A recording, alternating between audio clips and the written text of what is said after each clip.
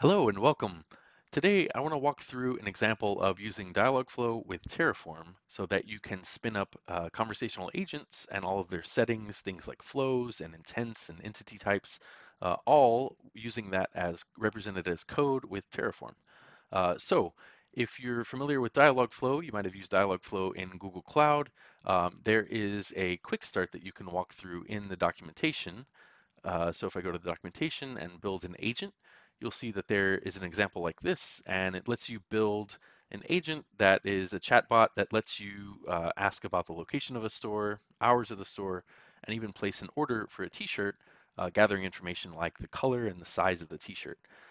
So there's a bunch of steps here that you would perform in the Dialogflow UI. And when you're done, you'll get something like this, where it has all of the flows set up and the welcome intent, different routes based on different utterances and intents.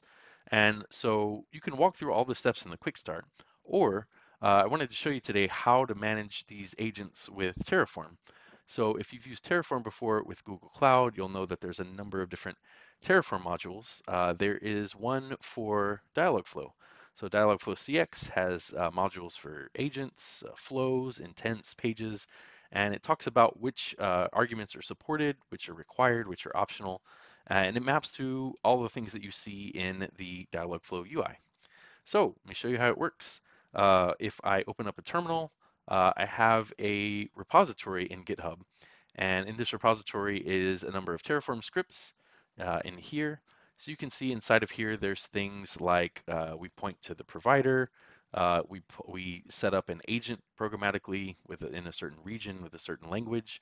And then from there, once the agent's created, we can create different pages, like a location page, hours page with different responses. We can set up intents and all kinds of good stuff. So here's our training phrases. All of these things would typically be inside of the Dialogflow UI. So for example, if I wanted to see a list of entity types, I can see all that here. Or if I represent that in Terraform, I can see all of the entity types here. So let's spin this thing up. To actually use this, there's some steps in the README that walk through how you go about using this. So you'll need a Google Cloud account. You'll need to enable the Dialogflow API. You'll need to install the gcloud CLI tool, and finally install Terraform.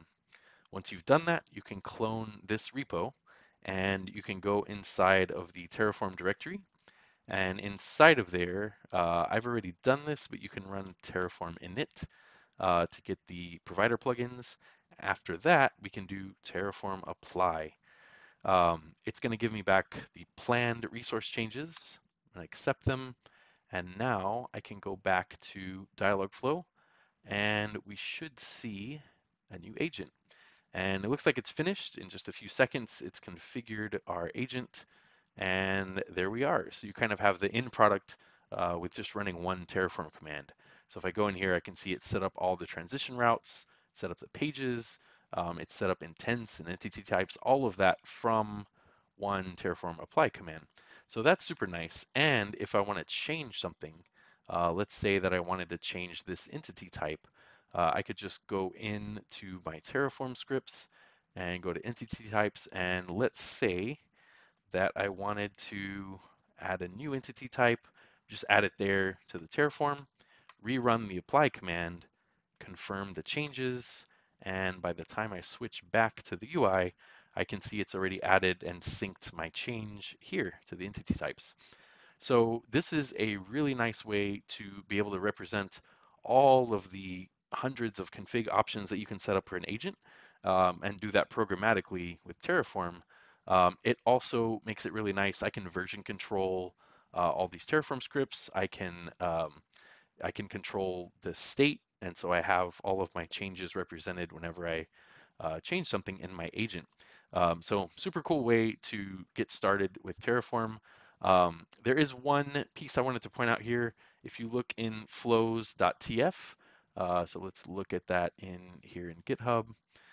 You'll see that this one looks a little bit different than the others, and that's just because when you create an agent in Dialogflow, it automatically creates a default start flow. And if you try to create that with Terraform, it gets unhappy because that's already been created outside of Terraform. So what this file does is that it basically makes a REST API call to Dialogflow and issues a HTTP patch, and it says, update these intents and target pages. So this is setting up transition routes with an API call just because it's already been set up by Dialogflow.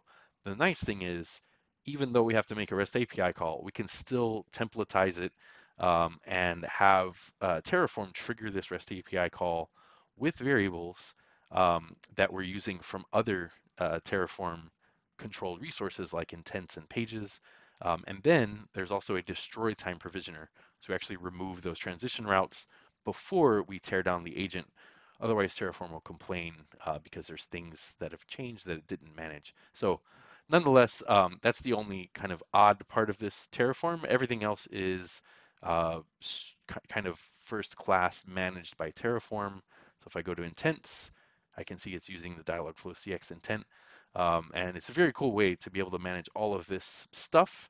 And from here, there's a couple things I can do. I could continue to add to my Dialogflow agent and add, additional pages, additional intents, have those trigger retraining on Dialogflow, or I could use other Google Cloud Terraform resources like Document AI or Firebase or GKE, things like that, and really make a nice stack that I could use with Dialogflow.